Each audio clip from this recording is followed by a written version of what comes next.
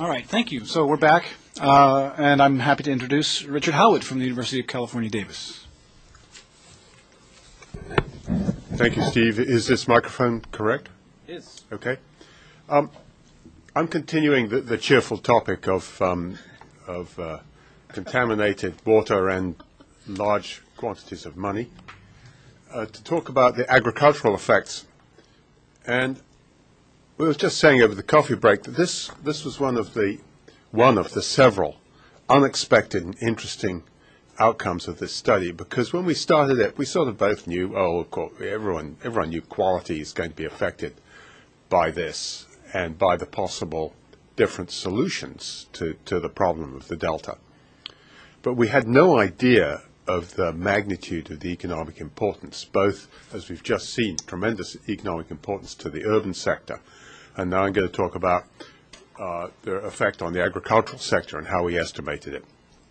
So, and then the other thing is, when you're thinking about moving 4.9 million acre-feet of water south to agricultural, closed basin irrigation, or urban use, obviously quality is an extremely valuable economic component. And I wonder what went into the minds. I suspect it was a political decision as to why you would take really nice quality Sacramento water, say 100 parts per million, and you've got to move it south. So first of all, you put it into a place. To move it 40 miles, you busily mix it with seawater to raise the salinity up to 300 parts per million before shipping it south. Huh? And so fundamentally, that's the current system. Remember, you want clean water south, so you deliberately, or by mistake, contaminate it and then ship it south. So let's look at the costs of this action, since it seems to be somewhat irrational. And this is the costs on the San Joaquin Valley. And I'm just going to give a quick introduction, and without going into all the stories about Mesopotamia, Nile Delta, and the Sacramento-San Joaquin Delta, some of them slightly older than others in terms of irrigated agriculture. But one thing we absolutely know, in terms of irrigated agriculture, we are in the evapotranspiration business. That's what we're in. And if we're in the evapotranspiration business, we only evapotranspire water, and the residuals stay behind. And so this has bedeviled irrigated societies for the past 4,000 years, certainly. And we need to take serious thinking about this if we're going to have a steady state agricultural urban economy and society in the Central Valley. When we first did the first effects of salinity on the delta, we built a delta salinity model in the first PPIC report. And I finished an ongoing report which is coming out for the State Water Resources Control Board on the long-term impacts of increased salinity in the Central Valley, economic impacts. And one of the main conclusions we came to at the end of this report is that, surprisingly enough, we would say, don't give any more money to economists, give it to hydrogeologists, because we really don't know enough about the rate of salinity accumulation, its spatial variability, its dynamics, and its impacts from a strictly physical sense in the valley to be accurate. But given that, we'll take the evidence we've got. And so we're looking at how agricultural yields are reduced, how the reduction in those yields tilts the cropping pattern away from more profitable fruit, nuts, and vegetable crops towards more resilient crops. Because, of course, ironically, unexpected, the crops that really make money are the ones that are most sensitive to salt. Secondly, where does this salt go? How much goes into the deep aquifer to permanently degrade this future aquifer pumping capacity? And how much accumulates perched above the Corcoran clay layer to form saline, perched saline groundwater, which further then reduces cropping patterns? We're going to measure the economic impacts by employment, income, and total output. So this is our first piece of information that we get from Department of Water Resources and the Bureau of Reclamation. And basically, this is the extent in the southern Central Valley of perched groundwater, what they call saline-affected areas. Sorry, I'm going to go back. Saline-affected areas. And these are the microsiemens per centimeter salinity, and these are the areas. And so we can see that we've got a very large area which is salt affected.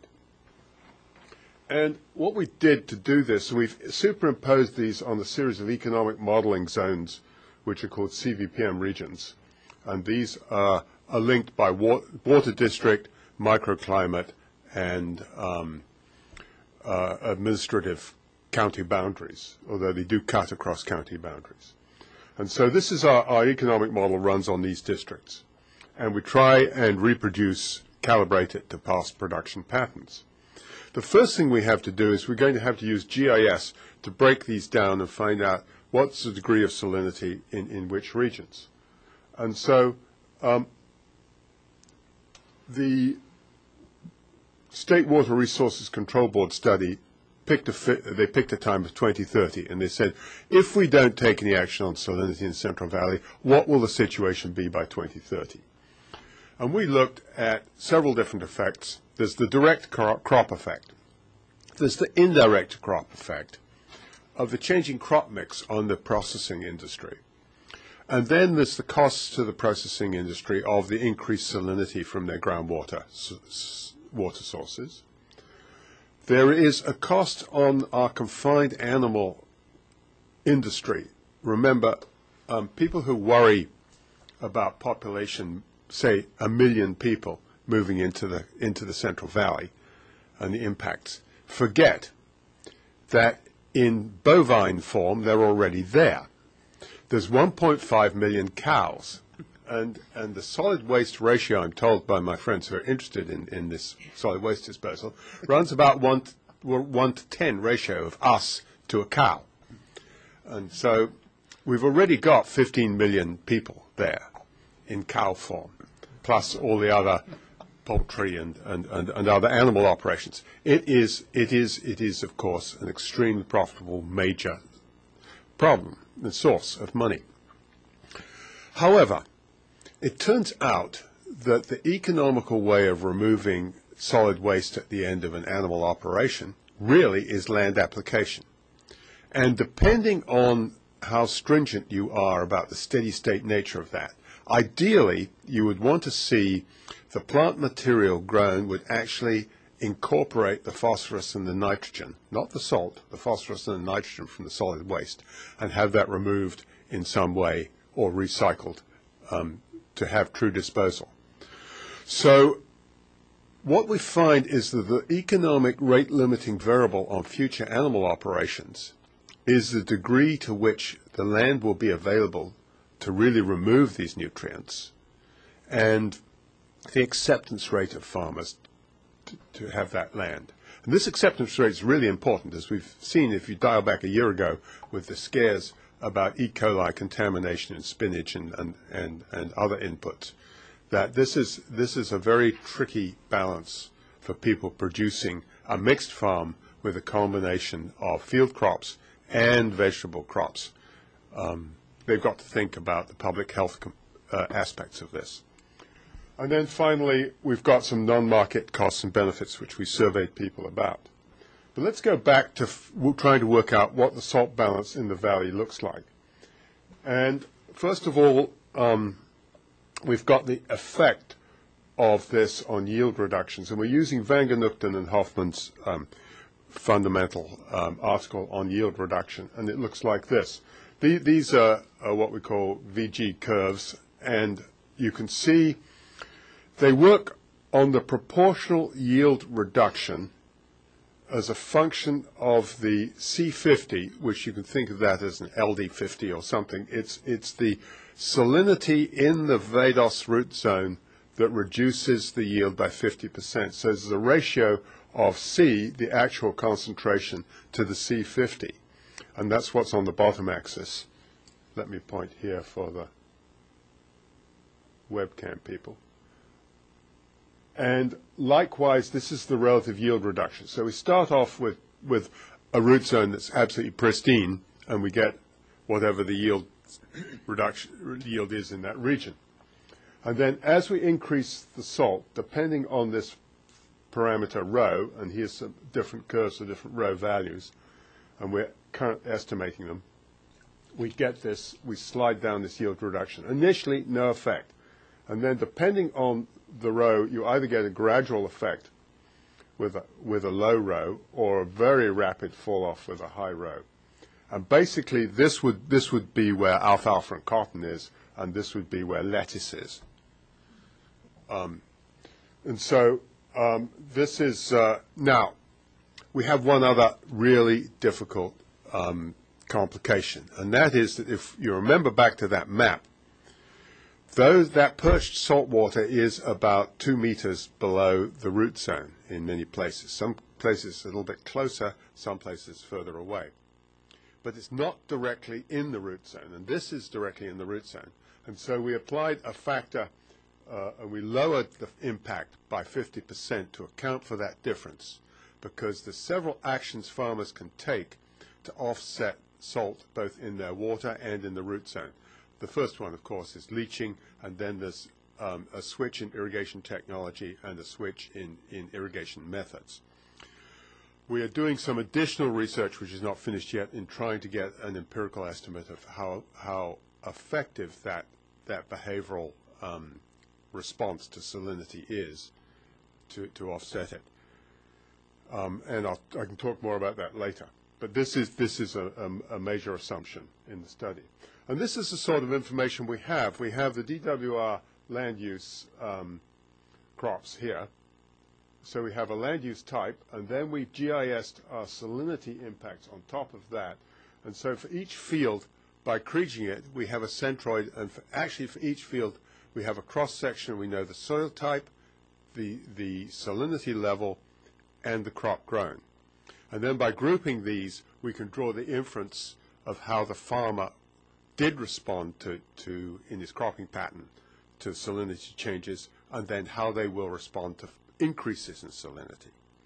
So this is how we get the base response. And now let's move on and look at how we think other people have thought that salinity might change.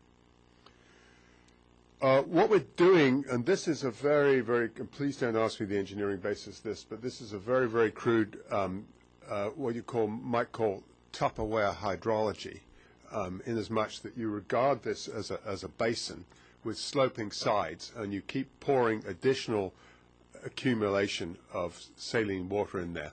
What regions of salinity will increase the most? And of course, it is the outside regions which will increase most in these areas. And so we took that GIS area and we took some extrapolation rates, weighted them by these factors, and you'll see that the most concentrated salts areas we actually didn't increase at all, and we increased them in inverse proportion to their concentration. Think of it as, and if you look at the Corcoran clay layer pictures, you'll see it's got a sort of a gentle slope bowl. And having done that, we then need to get the rate of change. Now, Garrett Shoops did a PhD in Davis, in which he published in 2004, and in it he took 500,000 acres of salt-affected area in the valley, only 500,000. It represents about 50% of the acreage affected. And he plotted the rate of change of the salt-affected pixels over time. So he's got these, and it really starts to kick in the 70s. So we've really got about 30 years, and we threw in these other ones out here and did a regression on them, and you can get approximate regression, and it runs at 0.5% per year rate of increase. Now, Shoops and Hopmans also published a paper in the Procedures of the National Academy in which they looked at this 500,000 acres and did a complete balance on it. And if we look to the right-hand side, it's very fuzzy because I'm afraid we just grabbed a PDF and scanned it. But this is the total salt function running from 1940 to 2000. And if we look at this rate of change, we'll see that this is running at approximately 500,000 tons per year. 500,000 tons per year net accumulation of salt. A third study we found, and here's the curious thing, this is a major rate limiting variable to the steady state agriculture, and yet there's only 3 studies on it. One done by Jerry Orlob a little bit earlier in 91, and he estimates, here we go, he estimates that it runs, again, this figure of 500,000 tons a year net accumulation.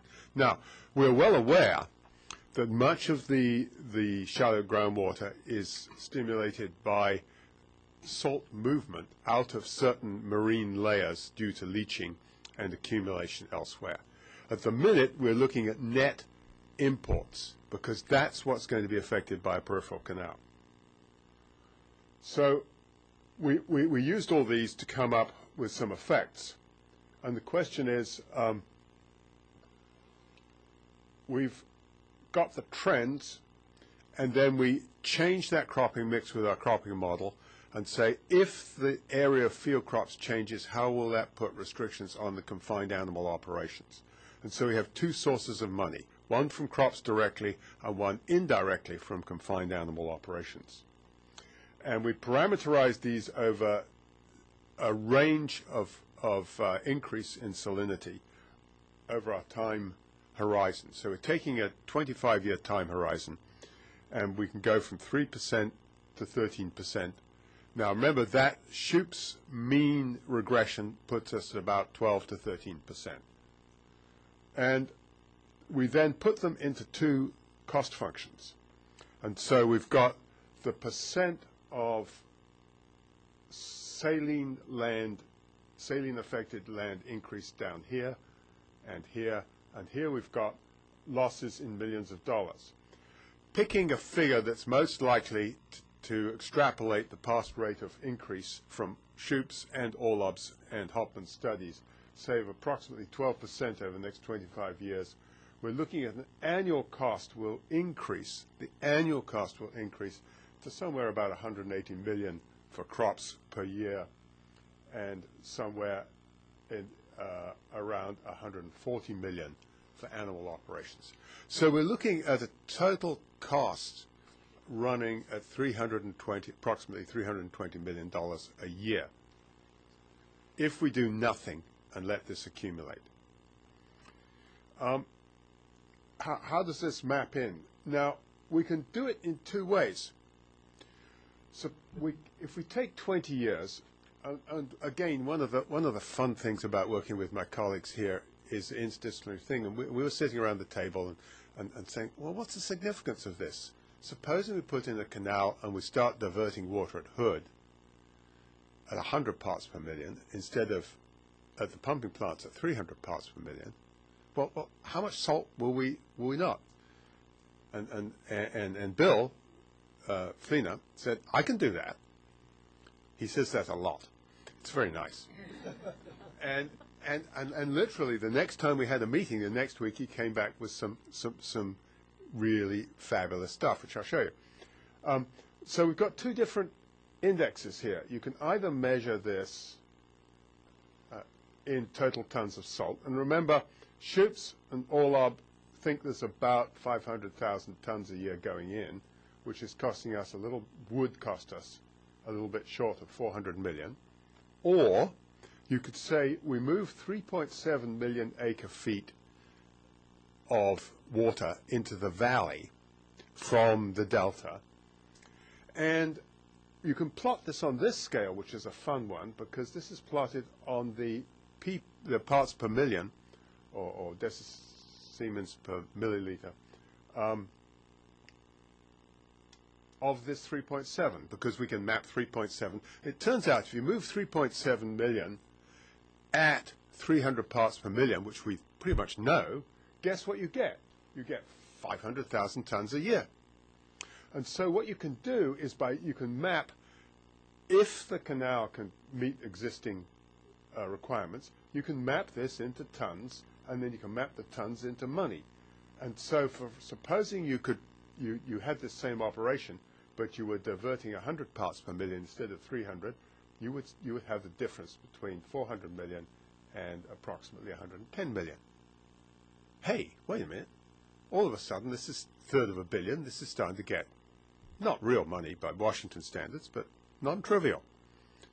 So let's follow this through. You can also think of it, even if you don't like money, you can think of it as a time shift of buying time to stay in the same steady state. So let's look at the sort of the Doctor Who type time shift stuff here, and we can run these these two cost functions for animals and crops, and this is the time scale we look at. But if we can just drop it from 300 to 200, remember we're not being very ambitious, 300 to 200, we can shift time back by 10 years. And if we can drop it from 200 to 100, we can buy ourselves another 20 years to get into steady state. So you can look at it at cleaning up the water we're shipping south, trying to get rid of the salts, which is extraordinarily difficult from the Tulare Basin, this closed basin. We don't even have the San Joaquin River to dump them into. Or shifting time and buying us time to get into steady state. Well, what about this canal business? These are the numbers that Bill came up with.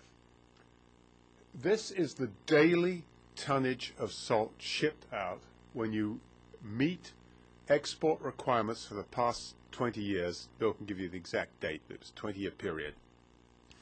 And this is the size of canal. If we run them through the delta, remember the scheme we've currently got, which is contaminate the water as much as possible before sending it south to the valley and LA. We ship that out daily, 5,400 tons of salt. If we build a tiny, tiny canal for urban use only, we can still drop it by 1,000 tons a day. 1,000 tons a day. Now, note, of course, this is non-linear as we'd expect. If we build a moderate-sized canal, 7.5 thousand CFS capacity, we drop it from 5,400 to 3,700. And if we multiply this by the days, I'm going to make this number up. You can check me later. It's right around 600,000 tons of salt reduction export. Now, this model was run, and Bill can correct me. This was run with a mixture of a little bit of through delta when we can do it, and getting it through the canal when we can take it out of Hood without violating a flow rate in the Sacramento River, which I think was pegged at, is this a 10,000 or 10,000 CFS flow? And of course, here comes the nonlinearity of the canal capacity, because we can double capacity from 7.5K to 15K and just get a relatively small increase, very small increase, in the ability to export water, and a consequently extremely small increase in the reduction. But here's another interesting thing, that the three studies we have estimate and the back of the envelope water qualities know that we're shipping 500,000 tons down there. And we can cut that back by 600. Now remember, this is a net accumulation down there because we're shipping many more tons in, and then, as we're well aware, a bunch is coming out with the San Joaquin River. So it's the net accumulation, it's 500,000 tons. The total import is about 1.2 million, or something like that. But if we can reduce our net import by 600,000, then as an economist, I can sort of think about that and say, wow, that sort of balances out. Now, I know, of course, that's not true hydrologically. But people who worry about the salt in the here's the take-home message. If you're worried about salt in the Central Valley, think of peripheral canal. This is a bit weird, but it's true. So here we go. Jobs and money. Looking at money, 7.5, if we multiply all these effects of animals and crops and processing through the system, we can get costs up to 850 million a year in 2030, total costs. This would be the savings, in terms of quality savings, from a medium-sized peripheral canal. If we're looking at jobs, we're looking at 22,000. So the surprising thing to us was how big these numbers really are. Now, I think we're probably, if anything, on the high side. So I'd take these numbers with a grain of salt. But remember, we haven't even added in the urban numbers yet. And we saw in the previous talk that they're equally as high. The point about it is that there are lots of limitations to this study and lots of caveats and lots of cautions, particularly the link that we're currently working on between the perched salt water and the cropping pattern. How effectively can farmers offset that? Secondly, there's this tremendous variation in spatial variability of salts and impacts, and we've just taken a broad brush. Thirdly, we've extrapolated these three studies to the whole valley, and so you have to be always cautious about extrapolation. And we might have got our predictions of cropping patterns wrong. What we do know is that certainly even allowing for these caveats, the numbers are still, the quality component is a substantial factor. And that the other thing would be interesting is that economists tend to look at unintended consequences. And so if one has a canal, and if it gets financed the way it's going to have to be financed, which is those commercial users who use the water to make money have to pay a proportion of it, it's going to increase the cost of water in the Central Valley, no question. And what's that going to do to the cropping pattern and the drainage? It's going to also cut back drainage. And so we'll get a double whammy. We will import much cleaner water with a reduction of salt load, and we will also put an incentive structure, again, with a lot of complaining, of course, in place that will encourage conservation and minimize drainage flows, which will further reduce the accumulation of salts in these shallow groundwaters. So we're looking at substantial quantities of money in the future if we don't do this, or if we do it, we can save it. Even the small facility, a very small facility, can make a substantial difference. And a medium-sized facility can offer substantial quality benefits. And so there we are. Questions?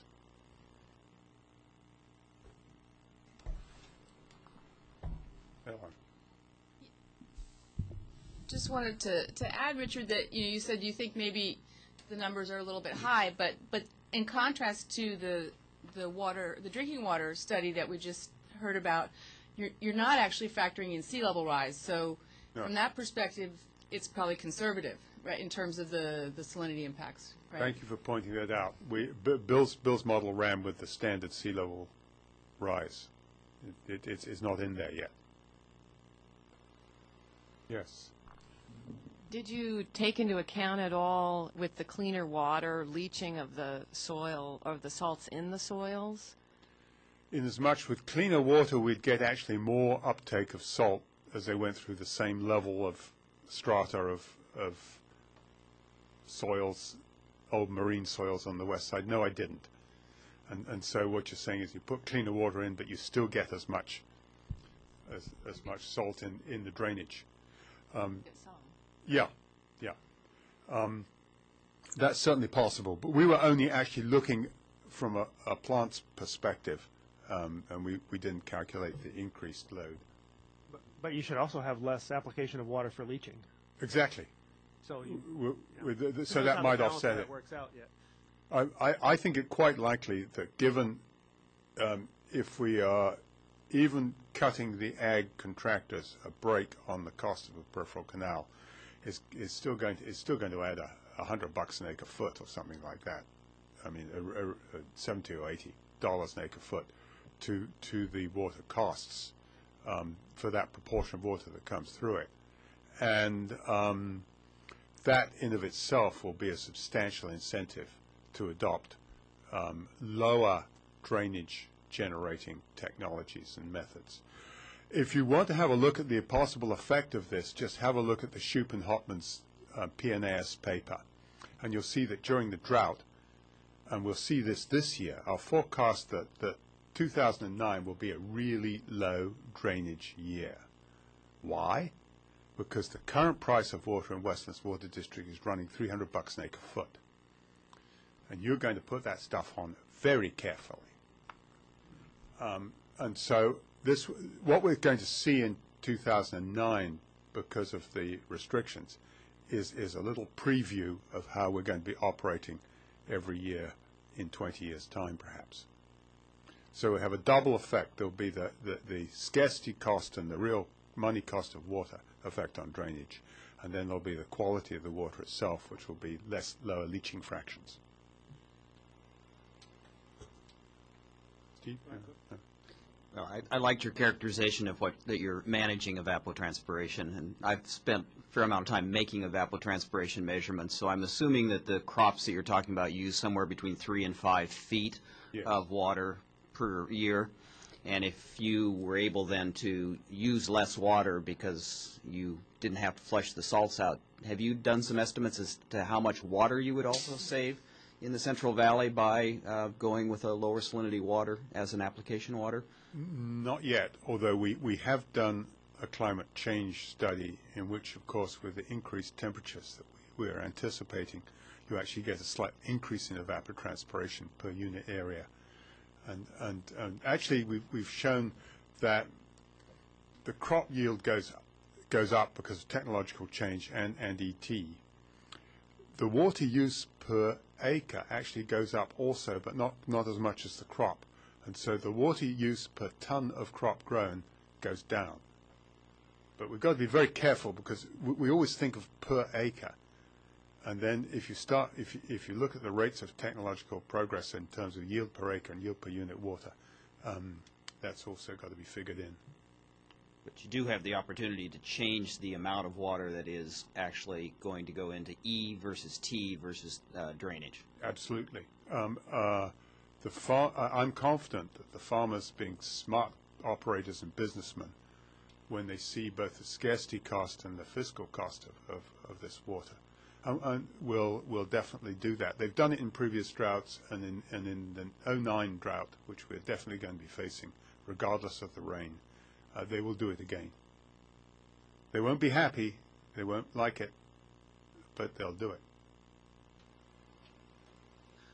I had a question that relates to the nature of your interaction with the various communities that you're sort of characterizing in this model. In the last presentation, I got a good sense that there was a lot of conversation between your research team and the treatment operators, the treatment plant operators. It sounded like you went directly to them for a lot of your characterizations and sort of reality check. Could you characterize how you did that with your study? Are you working with that kind of relationship with the producers and the growers and that kind of thing, or are these reported numbers mostly? Mostly reported numbers. We did, in the Water Resources Control Board study, do a primary survey of around 700 people in the valley. Mainly we were asking them how they felt about salinity, how salinity affected their households, how salinity affected their lives, and we actually asked them what would you pay to have salinity improved in the valley, and the answer was $4.70 per person per month. If you want to know what it is.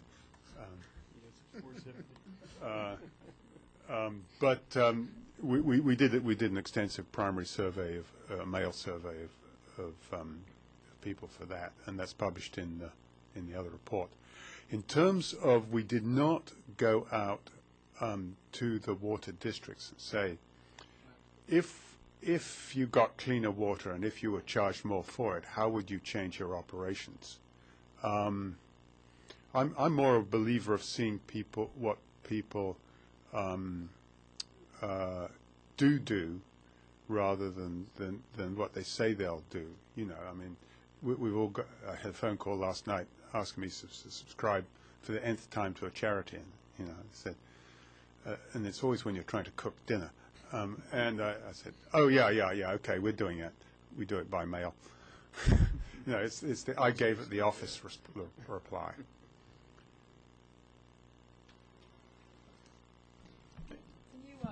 Can you just clarify for me you described you in the description of the database, the GIS database with the fields and the practices, and could you clarify for me the period of time on which that empirical model of response of cropping to changing salinity was built? Well, it's built from 99 to 2004 in terms of our database. Okay. But the actual response is a cross-section response, because what we wanted to do was statistically break out the effect of farmers on salt. And so we wanted to shake out the effects of changes in price, changes in technology, changes. We said, okay, let's just take a snapshot. And so we picked for a corner of Kern County, which we call CVPM 19, which we can show you. And that had 2,700 and something fields in it. So it's a decent sample. And we broke them into different salinity slices. We actually ended up with 30 different salinity slices, different numbers of fields and then we looked at the cropping pattern, and we said, and we compared it to a time series for the whole county of the riskiness of the cropping. And we said, I believe farmers are like Wall Street. No, they're better than Wall Street managers. They have portfolios, and they have portfolios in real things instead of imaginary instruments that don't have any backing. And they run a portfolio of crops. And you'll go to any farm business, and they won't be just all in lettuce or all in pistachios or all in alfalfa. They have a portfolio. And that portfolio is for various reasons, one of which is to offset the risk of price and yields. And some years are good for some crops, and so on and so forth. So we took that, and we said, if a person changes their portfolio, they must be expecting, if the risk is constant, the risk is not a function, price risk and yield risk is not a function of salt. They must be expecting a lower average yield. So what yield loss would induce the people to go out of high-value crops more and more and more into low-value crops? And we saw at some of the high levels that the high-value crops are driven out completely. The classic example is a study done on Broadview Irrigation District when they had their drains blocked up for a 15-year period. And the cropping pattern that used to heavily depend for money on the growth of processing tomatoes went out completely during that time. And then they unblocked the drains because of the change in the law, and guess what? Tomatoes walked back into Broadview. And then they got blocked up again, and they've walked out again. And so we used the pattern of crops to tell us, and the interesting thing is that farmers, we looked at the marginal probability of observing a crop in a salt zone, and that changed just as if the farmers had come up and talked to the theoretical salinity people in Davis and said, tell me, how sensitive are these crops? And they'd been given the list of sensitivities and gone back and, no, these guys had figured it out for themselves. That's real observations. So anyhow, that's a long answer. I understand it a lot better, thank you. Yeah. I have a question about your one table. I want to make sure I understand it correctly. But when you looked at the loss by 2030, I think, using various water supplies, and it doesn't go down to zero. It goes down to like $100 million a year. Sure. And so does that mean, I mean, make sure I understand it correctly, does that mean that there's there's still some salination, yeah. Of course, So yeah. so even if you go to Sacramento River water, you still have a Sure, salt problem. we've still got 3.7 million acre feet with 100 parts per million going south, and you've still got salt accumulating. If you believe the Orlob study and the Shoops and the Hopman study, and if you don't improve conditions on the San Joaquin, and you still let the San Joaquin remove the level of salts it's moving now, because that's really the only outlet, then you have to say the net accumulation is 500,000 a year, and we could offset quite a large proportion of that with a canal. But we've still got salts going down there because we've still got losses and we've still got a salt problem because of the mobilization of salts that come from the upslope subsurface marine soils down into the trough, as it's called. So, I mean, do you eventually get to a sustainable situation? You said steady state. What do you mean by steady state? We can get, I believe, and this is another thing that I've changed my mind on, I believe we can get to a steady state irrigated agriculture through two broad effects. One is to downsize the acreage, and that will either happen forcibly by salinization or voluntarily by economics or environmental buyouts or something, and improve improve the quality of the water being imported into the valley such that the net increase in salt burden is greatly reduced or perhaps eliminated. Now, these numbers, these very crude initial numbers, suggest that that's feasible if we have an alternative delivery system.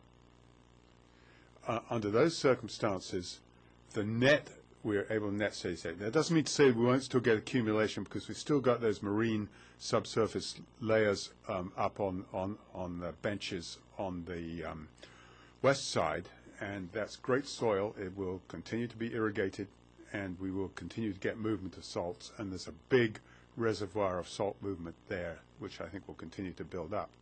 But there's hope. And it's not in the direction of, interestingly enough, it doesn't require an additional drain. We've got to still use the San Joaquin River as the existing drain, but maybe we can put more water into San Joaquin and do the dilution solution. So, Richard, that discussion has to do with the San Joaquin Valley as opposed to the Tulare Basin. Yes. The Tulare, as I understand it, is really a closed basin. And so we have to have alternate salt, and we have alternate salt removal systems there. And they will have to be, of course, evaporative ponds, stockpiling, and we'll build another theme park with Salt Mountain.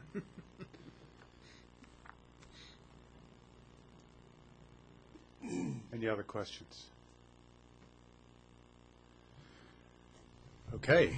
Richard, I just want to raise a dilemma for you. So, you mentioned how this was one of our surprising findings, and at one point in the report we talk about this as it's kind of a windfall. But both the water quality, the water treatment savings for drinking water, but also these savings for agriculture, and we actually suggest as one of the sort of to look at this as one of the possible ways to help finance, say, ecosystem investments in the delta. And in the case of drinking water quality, you can think about this as it's pretty straightforward to figure out how to charge people because you could just do a per acre foot kind of fee. But in this case, given the maps that you showed us and the discussion about these slopes and drainage and everything, I'm guessing it's going to be a lot more complicated. And just wonder if you have any thoughts about how one might go about figuring out a way to charge farmers for this windfall. Well, one way, which might be simpler than trying to reduce it to dollar terms, would be to go back and say, okay, how much less water will you be applying because of the change in the leaching fraction and so on. And if this land goes out of production, instead of pouring the water back into the existing regions, that water has to go back into the San Joaquin River. And I haven't done any calculations yet, but if that water went to, or some other environmental purpose, but if you put it in the San Joaquin River, you could, in fact, I think, internalize it by pointing out to the farmers that the San Joaquin River is their only salt removal mechanism that's legally and politically available to them at the minute. And that if they, and currently, one of my colleagues, two of my colleagues, Peter and Bill, and maybe some of the rest, want to see the salmon runs restored on the San Joaquin. And there's no question we need more water in the San Joaquin. We're going to have more water. But if we have more water and we can still improve the quality, so you would say the salt load stays constant. That can't be increased. But the addition, any water savings goes towards improving the quality of an environmental amenity. And if it's an environmental amenity that enables farmers to meet the environmental standards more cheaply, that would have some positive incentive for them rather than a tax and a negative incentive. So what I would do is actually I would try and hit the urbans up for all that money I can calculate that they're saving. And for the ags, I wouldn't try and get into the money business. I'd try and get into the water business and try and move that water either not being diverted from, it wouldn't be diverted from Southern Delta, we'd leave it in Delta or in the San Joaquin, whichever. And I think we could sort of work towards doing that calculation, but we haven't done it yet.